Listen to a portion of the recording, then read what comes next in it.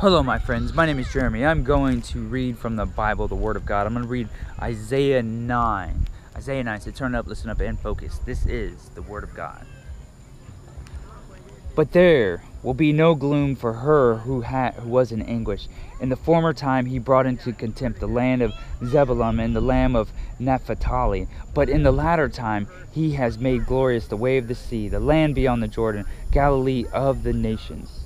The people who walked in darkness have seen a great light. Those who dwelt in a land of deep darkness, on them has light shine.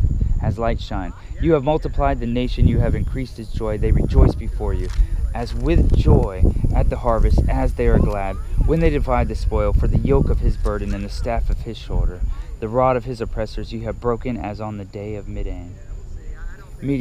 For every brute on the tramping warrior in battle, tumult, and every garment rolled in blood will be burned as fuel for the fire. For to us a child is born, to us a son is given.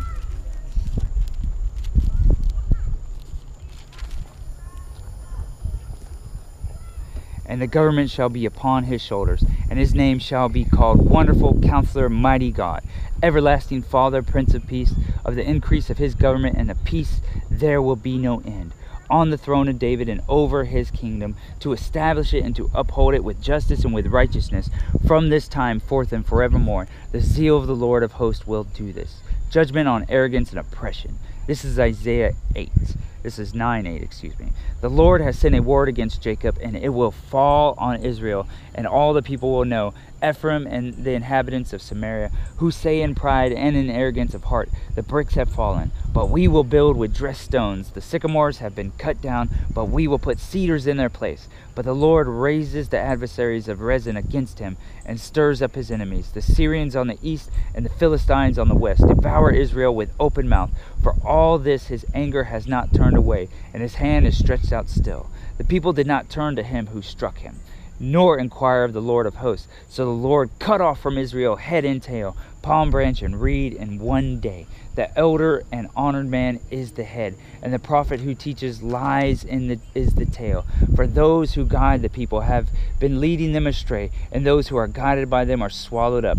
Therefore the Lord does not rejoice over their young men, and has no compassion on their fatherless and widows. For everyone is godless and an evildoer, and every mouth speaks folly. For all this his anger has not turned away, and his hand is stretched out still. For wickedness burns like a fire, it consumes briars and thorns. It kindles the thickets of the forest, and they roll upward in column of smoke. Through the wrath of the Lord of hosts the land is scorched, and the people are like fuel for the fire. No one spares another. They slice meat on the right, but are still hungry, and they devour on the left, but are not satisfied. Each devours the flesh of his own arm. Manasseh devours Ephraim, and Ephraim devours Manasseh.